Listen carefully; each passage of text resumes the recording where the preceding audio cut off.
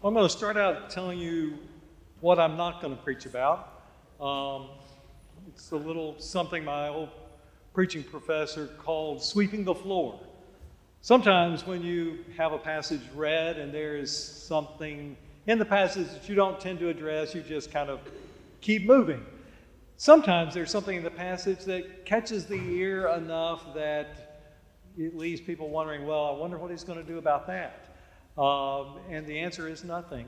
On that last part of the passage where Jesus says, which one of you who has a slave's working, comes in, do you say sit down and eat? No.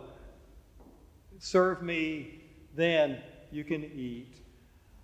And I think our modern sensibilities mine are offended enough that I wish Jesus had tackled the whole problem of slavery in that day or treatment.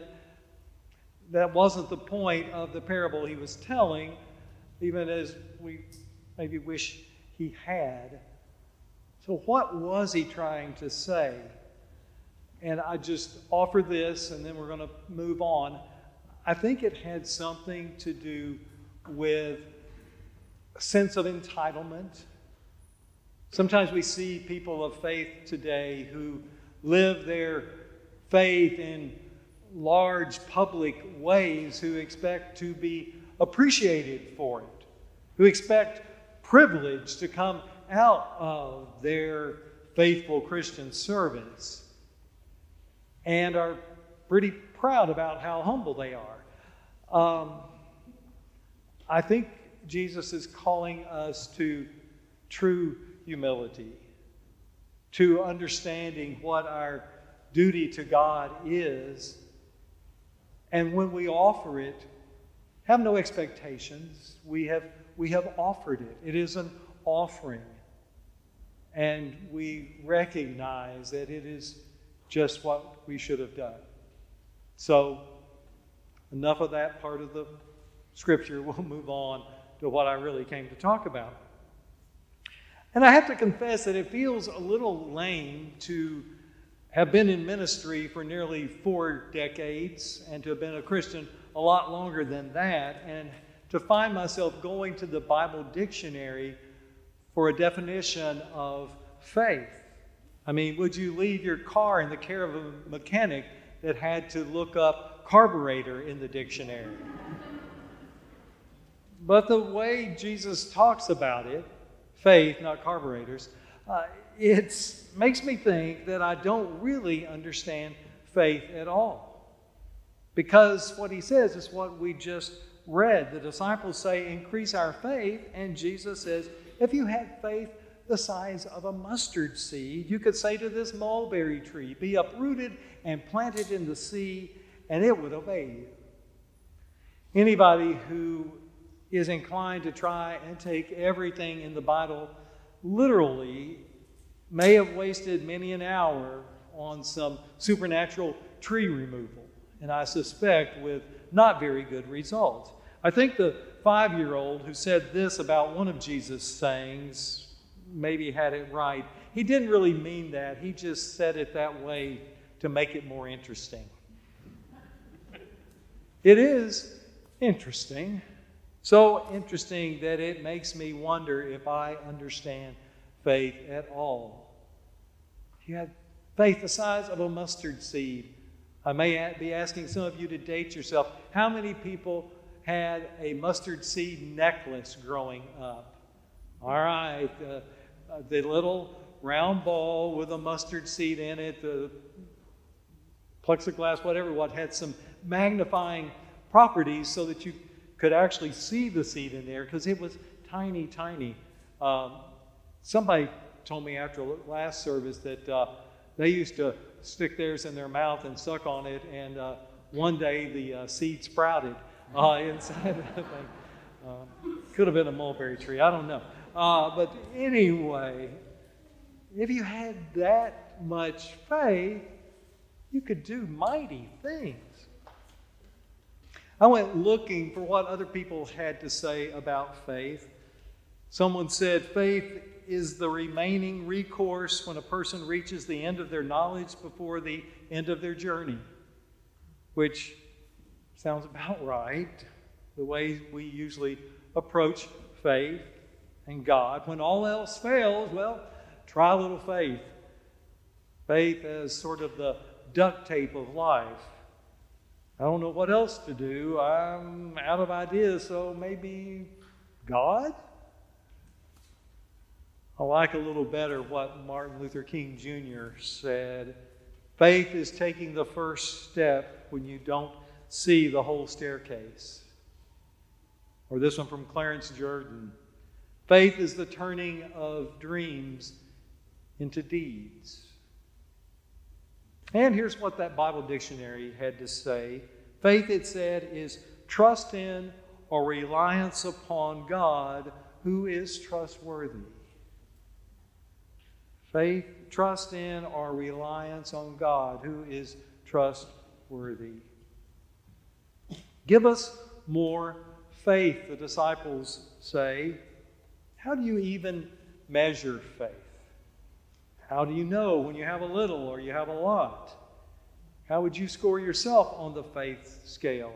Just a little dab, fair to middling, whole bunch of faith? I don't know. Are there people who think they have a bunch and maybe don't have much at all? Or there's some who think they don't have that much and really have a bushel basket full of it. Just don't recognize it. Give us more faith. They were feeling a little faith anemic, I think, because Jesus had just told them to forgive 7 times in one day. Not 7 different people, I forgive you, and I forgive you, I forgive you, like Oprah handing out cars. You get a car, and you get forgiven. And no, one person 7 times. If the same person sins against you 7 times a day and turns back to you 7 times and says, I repent, you must forgive. And the disciples, when they've had a moment to really let that sink in, say, not just once, Lord, this is requiring more than one hand. Increase our faith. So, do the disciples have any faith at all? It would be easy to read the English translation of these verses and conclude that Jesus believes that they have scored a big fat 0 on the faith test. If you had faith as a grain of mustard seed, he says. But the Greek language tells a different story. There are 2 kinds of if statements in Greek. One is, if you had faith, and you don't. The other is, if you had faith, and you do. If you had faith as a grain of mustard seed, and it's that kind of if, the second if. If you did, and you do, Jesus implies, whether you know it or not, you could say to this tree, be planted in the sea.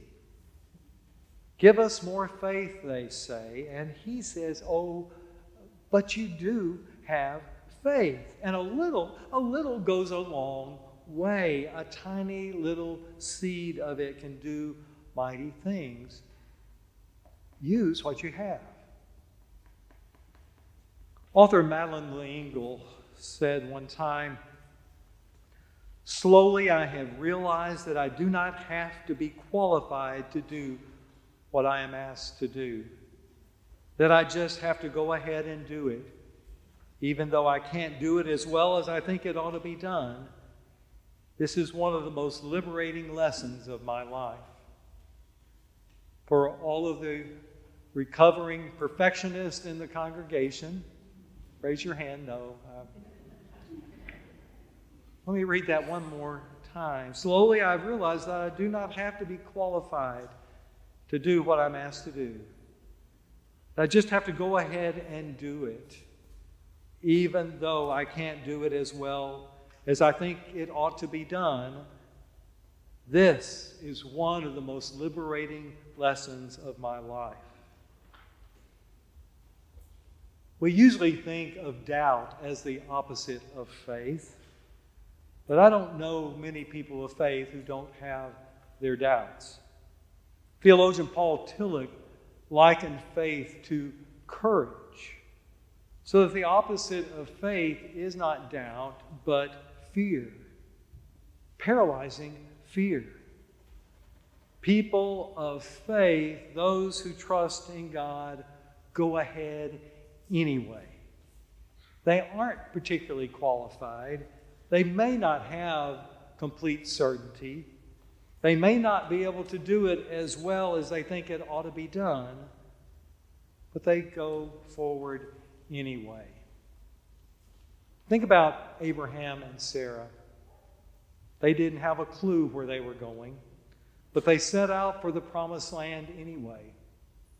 They weren't given GPS coordinates, a full-color map. Go to a land that I will show you, is all they were told.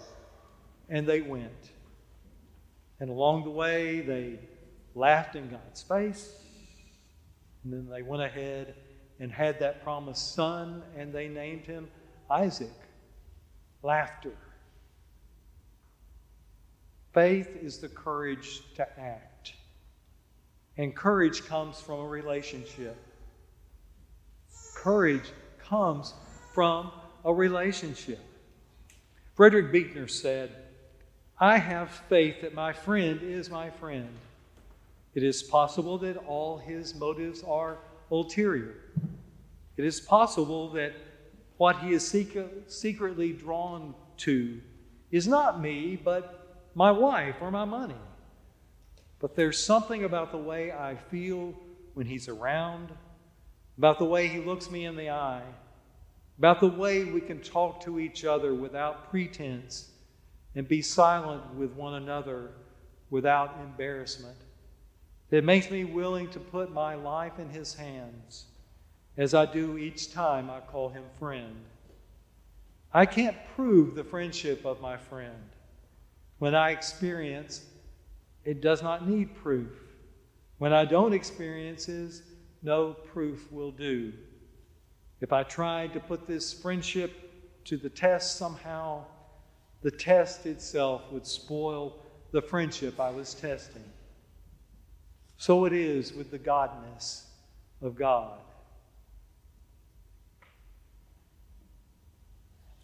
You could say to this tree,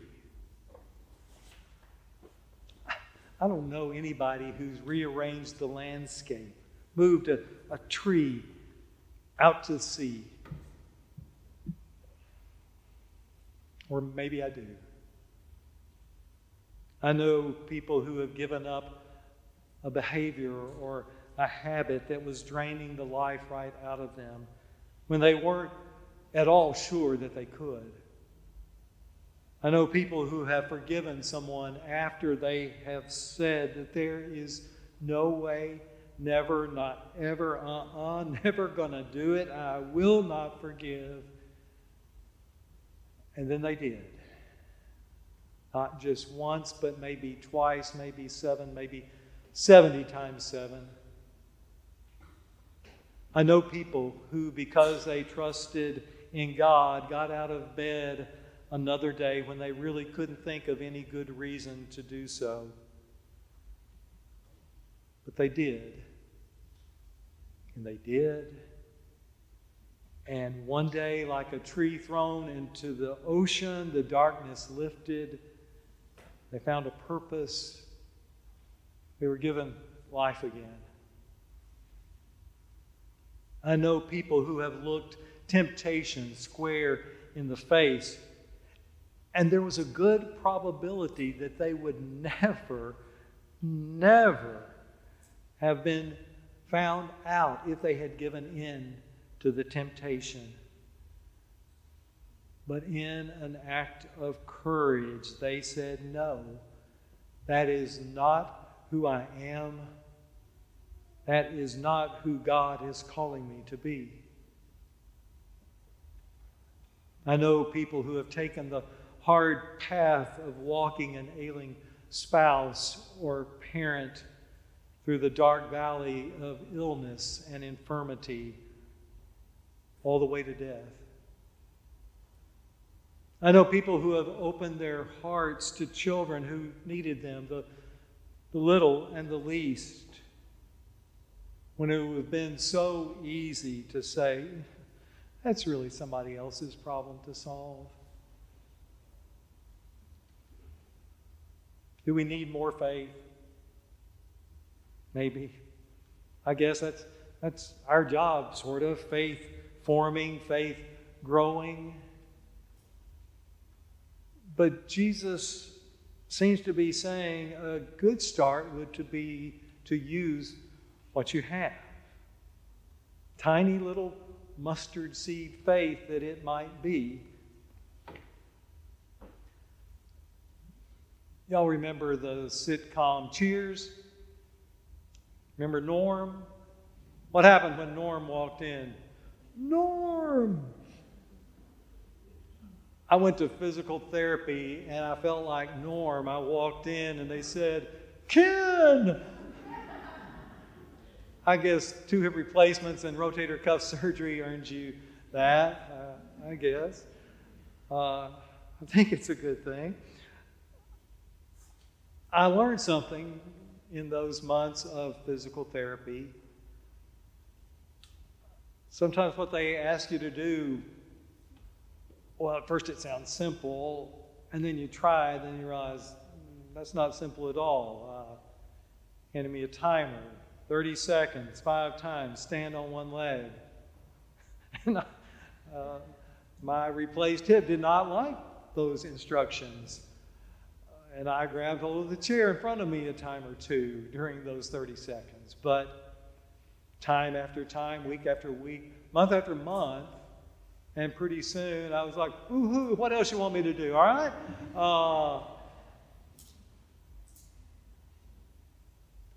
Over time, it happened.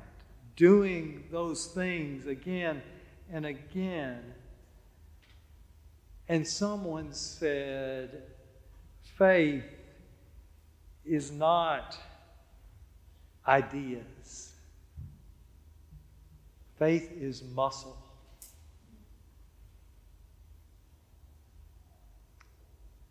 It's muscle. Time and again,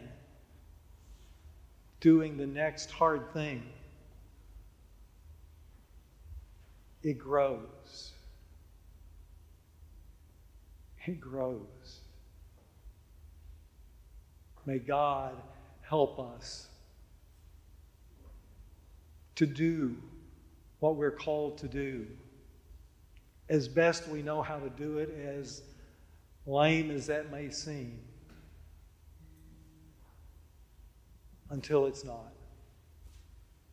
Let us pray. Oh God, help us. Help us to use what you've given us, even as we strive for something more. You have blessed us, and we know you are with us, and that is all we need. So take what we offer and do your good work. We pray through Christ our Lord. Amen.